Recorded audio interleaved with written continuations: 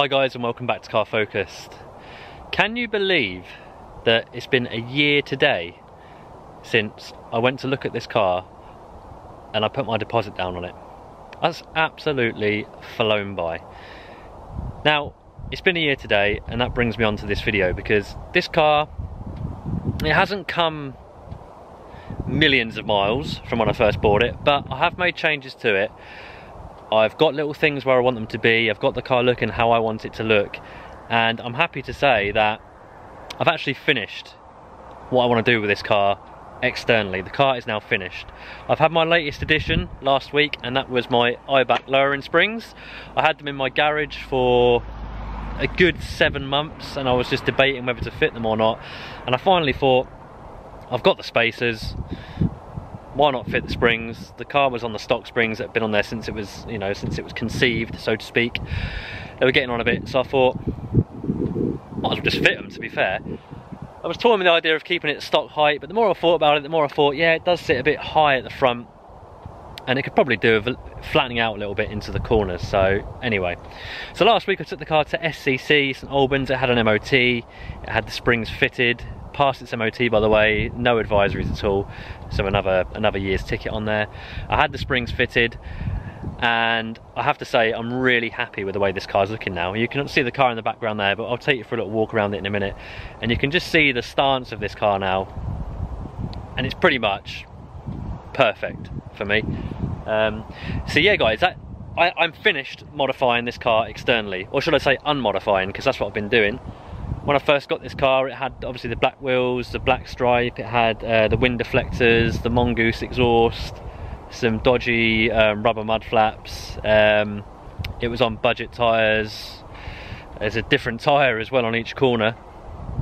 It had a front splitter, a TRC front splitter, and a couple of little bits here and there just needed sort of tidying up and sorting out. So that's what I've been doing for the past year. But anyway, I'm going to spin this camera around, we're going to have a walk around the car, have a look at the new stance of it. By the way, the wheels are filthy. I have cleaned this. I cleaned this about a week ago, but as soon as you take this thing out, you know, and you drive it spiritedly, the amount of brake dust that gets on these wheels is crazy. I really should ceramic coat them. But yeah, we'll flip the camera around, we'll have a walk around the car, I'll show you what the car looks like, and we'll jump in and we'll go for a quick spin, and I'll just talk about the springs and how they affect the ride of this car. Right guys, so this is my finished Focus RS. I say finished visually.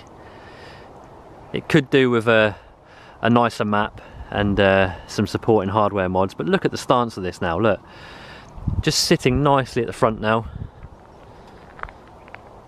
It used to have that proper jacked up stance at the front, but now it's sitting nice and even. So we are 25mm at the front, 15mm at the rear, because the rear wasn't too bad from stock. And we've got 20mm spacers at the rear and 15 at the front, and that's the profile you get. So if I zoom in a little bit, we'll slowly zoom in. That's the profile you get with the 20mm Eibach spacers at the rear and the 15mm at the front. I just think 20 at the front is too much. A lot of people have 20 all round, but nah. So obviously we've got white vents now, the car had black vents when I bought it. I've got a stubby little aerial off a Mark 8 Ford Fiesta. It's not the best fit, there could be a few more threads really to hold it on there, but it hasn't fallen off. Just modernises the car a little bit. And once again, the stance of the car from the side, it's just perfect now. Look at it. I get out of this car and I look at it and I just think, God, this thing is gorgeous. It's just absolutely spot on. I think now the arches are filled and the car's a bit lower, it just gives the whole, I mean the whole demeanour of this car is sort of aggression, and that just kind of fits in. It kind of brings the car together now. Yeah. This is one of my favourite angles. When you're following this thing from behind, it just looks absolutely mega. Yeah. Particularly this, just the arches, just this car is just beautiful guys, it's absolutely beautiful. I want to hang on to this thing for as long as I can. The Scorpion exhaust there, sitting pretty, and these are a bit of a talking point. The MSRT mud flaps, some people like them, some people don't. But yeah, I've just basically achieved the OEM Plus look that I was going for, and very happy. So there are things that do need doing. I have touched upon them before, bits to tidy up here and there, but on the whole, there you can see the SCC performance sticker. They stick in there when they give you an MOT and do a bit of work on the car. So yeah, beautiful. Shall I just keep walking around so you can keep looking at it? Oh, another thing I've done is, excuse these wheels because they're basically grey now. I've got some centre caps there, some silver centre caps. I think they're off a Ford Galaxy. They're genuine Ford. Picked them up off eBay for about 25 quid. And they just look better than the blue ones. It just brings the silver wheels in nicely. So yeah guys, inside it's all pretty stock. I've done nothing really inside. Needs a bit of a hoover out, but yeah, it's as it came from the factory inside. I do need a new gear knob, like the whole gear knob, not just this bit, because the leather is sort of worn out around there, so I want to change that whole thing. But they're like rocking horse shit, they are. Mileage there, we are at 46,733, and I always keep this cover on just to try and protect the bolster a bit more. You can see these bolsters, they go after a while. So yeah, and there's the rear. I've had one person sat in there since I've had the car.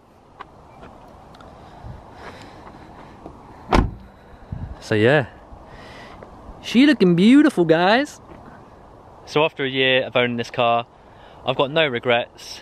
To be fair, I've done about 4,500 miles in a year, which I know isn't that much.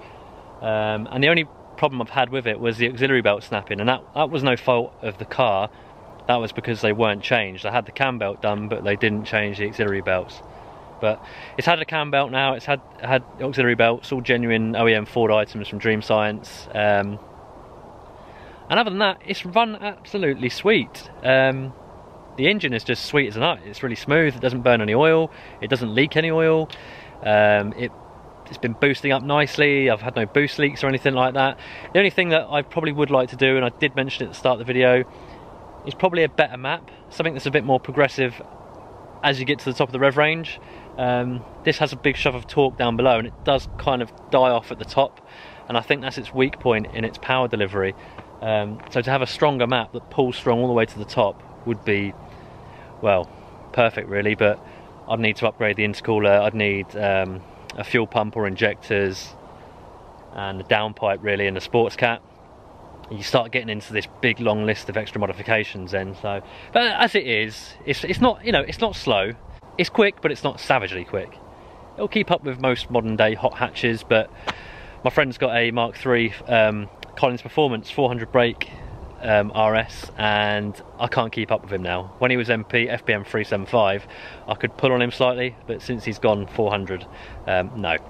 So I think this is probably running about, I don't know, 330, 320, 330 with the Super Chips map, but maybe next year we'll get it on a dyno. So yeah, I don't think there's going to be many more videos on this, guys, this year. It's going to get cleaned and I'm going to get it covered up, and then it's going to sit in the garage until next year. I've got a lot of things going on in my life at the minute, and I'm just not really going to have time to play around with this car. I don't know, maybe like in the new year, if I can get underneath it and rub it down a bit and paint it up a little bit, the subframe and stuff, I might try and do that. But as for actual driving, it's not going to get driven now until probably like April. So yeah, I'm just enjoying every moment I've got with it now until it goes away. Well, I've been chatting loads, guys. I thought I'd just do a bit of an informal walk around video really, just to show you how the car's looking. I'm really happy with it now, and like I say, that's it. I'm not going to be doing anything more visually. In fact, actually, before we do jump in the car and go for a quick drive, I'm going to show you how close the front is to the floor, so the ground clearance. So I'll put my fist, if I put my fist there, you can see it. So there's a fair bit of ground clearance there. You've probably got 6 inches maybe. If I'd have left that splitter on, that would have been game over. I think that thing would have been ripped off.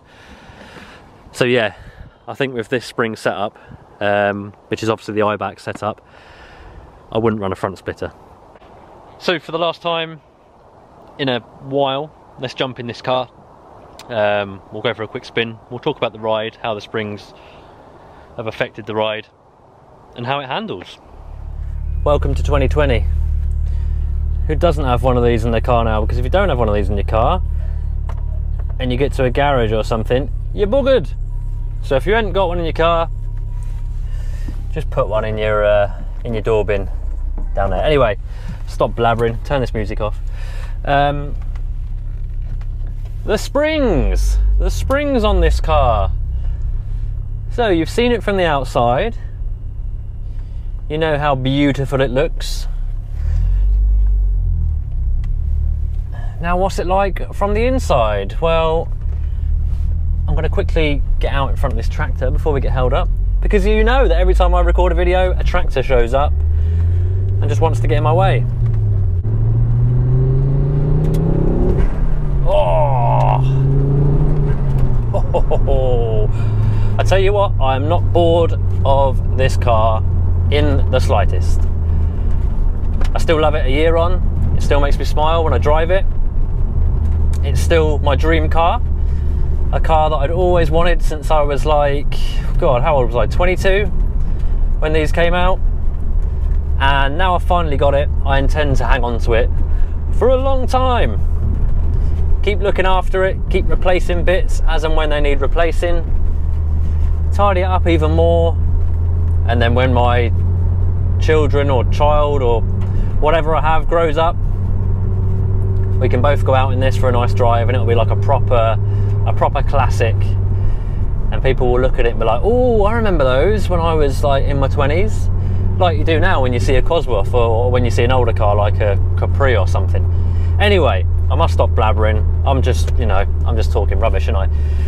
So, the ride in this car. So, at the minute, I'm on quite a bumpy road, and yeah, the ride is firm. I'm not going to be like, oh, the ride's super smooth, it's like driving on a cloud, because it isn't. It's firm, but the ride was firm anyway.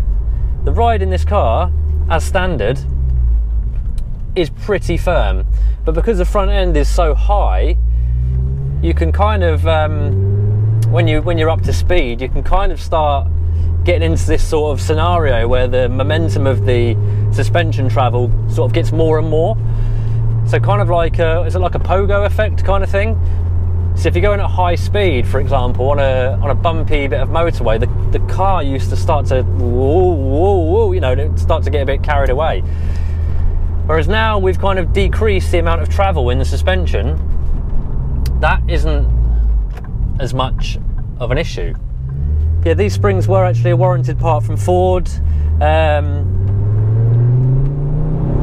that probably explains why they are quite forgiving, and why they're not really harsh and stiff. So yeah, to drive around normally, day to day, if that's what you want to do in one of these cars, these springs are absolutely fine. There's been no rubbing. I've not caught anything on anything. Like I say, if you've got an additional splitter on the front, you're probably going to catch it. But with the standard car, as it came out the factory, you're not going to have any issues at all. So before we wrap the video up, I think we're going to go and hit the Carfection corners, is what I call them, because the Carfection guys, I don't know if you've seen Carfection videos with Henry, they always use this set of bends. It's just a nice set of S-bends just to test the car out, really. So we're going to hang a right and we shall give it a try. So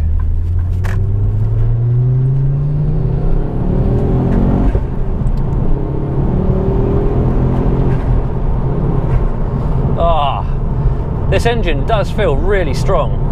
It just feels solid. Like, it feels like you can kind of trust it when you accelerate. You're not worrying it's going to blow up, unlike these smaller high boost engines that we've got nowadays. I love this old girl, I love it. Right, anyway, the springs. So we're going to go into third gear, left-hander here. So we'll just dig the front in, get it a bit of power. Yeah, loads up nicely. It's not too saggy on the front end. To be fair, it feels really sorted. I like the diff in this car as well, because when you do boot it out of a corner, you can 100% feel that diff, and if that diff wasn't there, nah, this thing just would be even more of a handful, because it already is a bit of a handful. But I'm going to do that again. So yeah, the car feels nice. It feels nice, nice and balanced. There's no real there is no negative effects on these springs, guys. So if you do have a Mark II RS and you want to make it look better, and you want to make it handle a bit better and not feel any harder, then it's an absolute no-brainer. Oh guys, this car, I just love this car so much. Yeah, it's definitely flatter. It's much flatter. Just gives you that little bit more confidence when you're turning into a tight corner, especially when you're changing direction quickly and you're transferring the weight from both sides, or from one side to the other. There's a lot more stability. Yeah, thumbs up from me, guys. I mean, obviously if you want a proper well sorted suspension setup, you need to go for coilovers, but as a relatively cheap suspension modification, the Eibach Springs, well, it's a yes from me. Get it done. If you're still riding that jacked up stance on the front end, get it done, guys, get it done. Anyway, that is enough blabbering from me. I hope you've enjoyed this video. It's been a bit random. I'm in a bit of a random mood today, so I thought I'd come out and do a bit of a video. Yeah, so a year on, I'm still loving this car. We're going to be putting it to bed soon, so not many more videos on this car, but I will try out and do my best with more videos on the channel. Just try and keep drip feeding them out over the winter. If I do anything on this car, I will try and film it. I've also got Mike's Cosworth, which we need to follow. Hopefully be a couple more developments on that over the coming months, and maybe some more car reviews. We'll see. It depends if manufacturers are willing to give me a car to review. And we're going to link up with a talented videographer who's local to me, get some decent edits done. So if I can get my hands on a car to review, I'll team up with him and hopefully we can produce a pretty professional kind of video. But yeah, so that's it, guys. Just want to obviously thank all of you as always for watching, for subscribing, for sticking with this channel. I know there are periods where I'm a little bit quiet sometimes, but you know, we all have things we deal with in our personal lives, and we're all busy with work and stuff, so it's not a full-time job for me. So as and when I can do a video, I will. But yeah, guys, until the next one, as always, take care. Oh man, yeah, take care, and I shall see you soon.